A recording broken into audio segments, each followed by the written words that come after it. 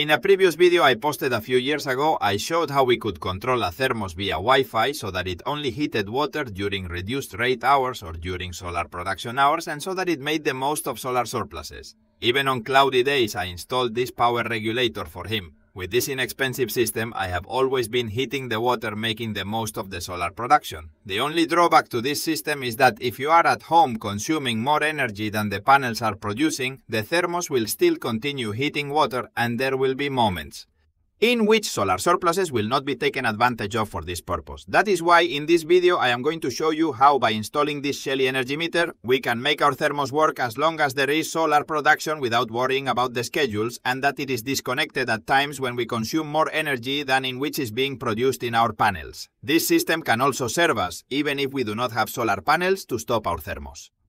En los momentos en que estamos en el límite de la potencia contradada, comenzamos. Soy Miguel, bienvenidos a mi canal.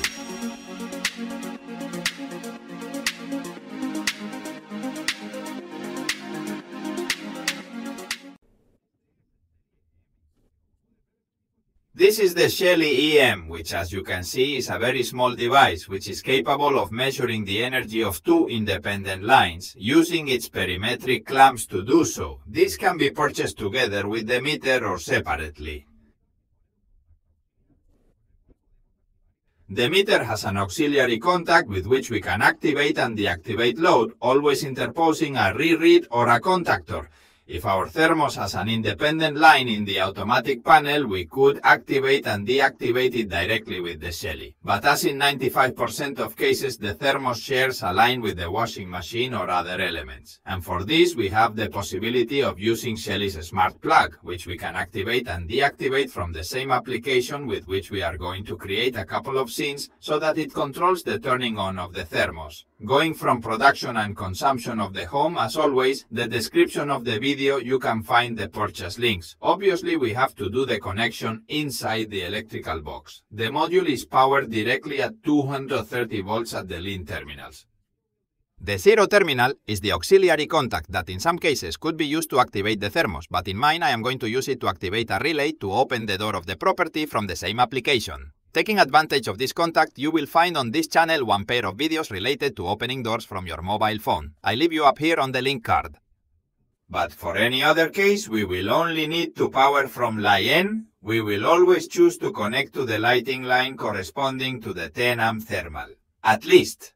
To power this module and maneuver, the thermostat is activated directly through a contactor. Obviously, the thermos must receive power from its own line. The 4 terminals that are available in the module are for connecting the current traces, also called amperometric part. Make sure you connect the polarity of this correctly. In this case, I am going to use the transformer connected to terminal PO1 to measure the consumption of the home.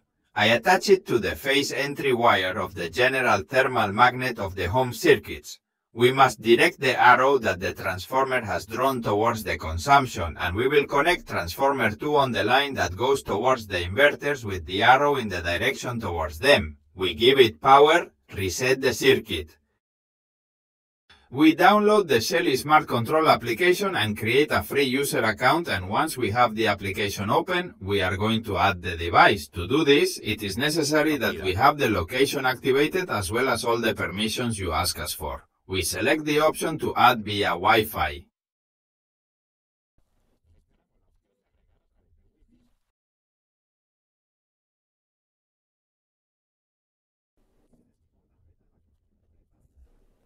And we tell him the network we want to connect him to. It will ask you for its password to access these devices. Only works with 2.4 GHz Wi-Fi networks. Once it has been added, it will ask us for a name for the device and a room to which we want to assign it.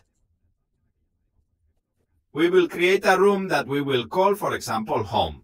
If for some reason the device cannot be located or we have made a mistake when entering the Wi-Fi password, we can reset the device by holding down the button on the back for at least 10 seconds. Once we have the room created, we select it to add the device to it. This one will appear duplicated to us because it is 2 energy meters. which we can name independently. For example, if we have connected intensity transformer 1 to the home consumption, logically we are going to name this as home consumption, and transformer 2, as we have it measuring the production of the inverter or inverters, we can call it solar production. Depending on the position of the transformer arrow when installing it, they will give us positive or negative values. The power button that appears on them is used to manually activate the auxiliary contact, which in my case I use to open the building door, as I have done on other occasions with other devices. Take a look at the links that will appear in this video to learn more about that topic. Next, we are going to connect Shelly's smart plug to our thermos. In the same way we have done previously with the energy meter, we are going to add the smart plug to our application. We're going to call it a thermos, and we're going to add it. Also in the same room, the plug will appear in the application with its own manual activation button. This plug is capable of measuring power in real time and recording all consumption data that passes through it, independent of the energy measurement record of the Shelly EM.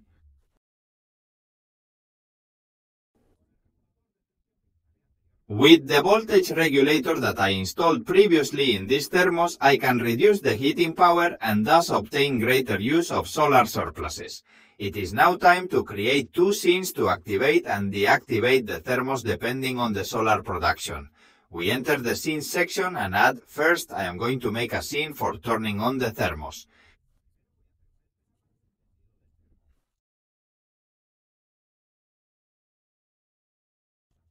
Which we are going to use in the same room will be a device-based scene, and we are going to select the solar production measurement.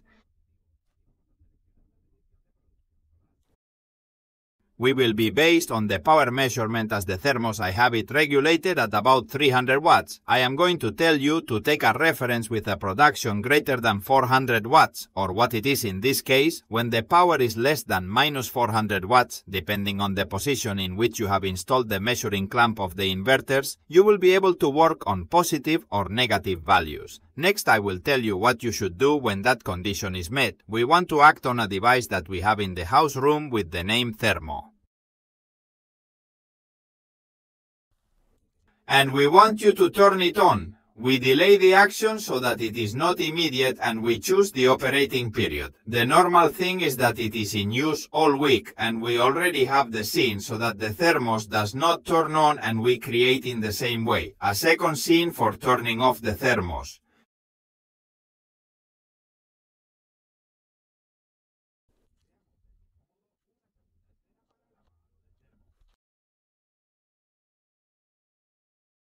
But this time we work on housing consumption. I'm going to tell you in this case that the condition is 700 watts. We must take into account that we must set a value higher than what the thermos consumes.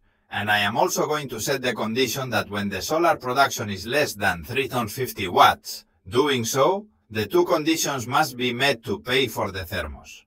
We could also add an independent condition of low production, adding a condition that is not related to this. And we tell him to turn off the thermal device. When these conditions are met, each of the scenes must be configured to perform them repeatedly. After checking the scene, I could see that it repeatedly turned the thermos on and off, and the problem was in the second off condition, which I mistakenly told it was when it was less than 350 watts, and once the scenes are done correctly. It can be verified that by removing the solar production, the plug will turn off the thermos when the delay time that we have told it has elapsed, and when the solar production returns, it will activate it again.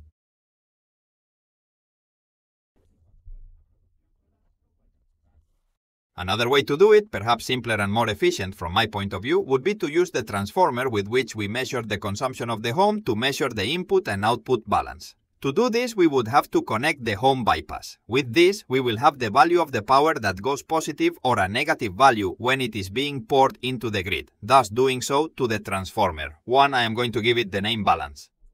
And the optimal scene settings for my case would be the following. You must keep in mind that my thermos is regulated at 300 watts only in the normal case that the thermos works 100%. Scene setting values would increase proportionally, just like if you have a higher capacity solar installation. In my case, it would be when I have solar production greater than 400 watts and the balance is less than 0. That is, I am not taking energy from the grid. It will be when I activate the thermos. And I'll turn it off when I'm taking more than a watt from the grid. If you want to turn the thermos on or off manually, you should disable the scenes by clicking the on and off button for each of them. Because if you don't, if you manually activate the thermos and there is no solar production, the scene will turn it off for you with this system. I make sure that domestic water heating will always be with solar surpluses. Don't forget to leave your comment or question in the comment section, and as always, like it, give it to super. Thank you, subscribe to the channel, and see you in the next video.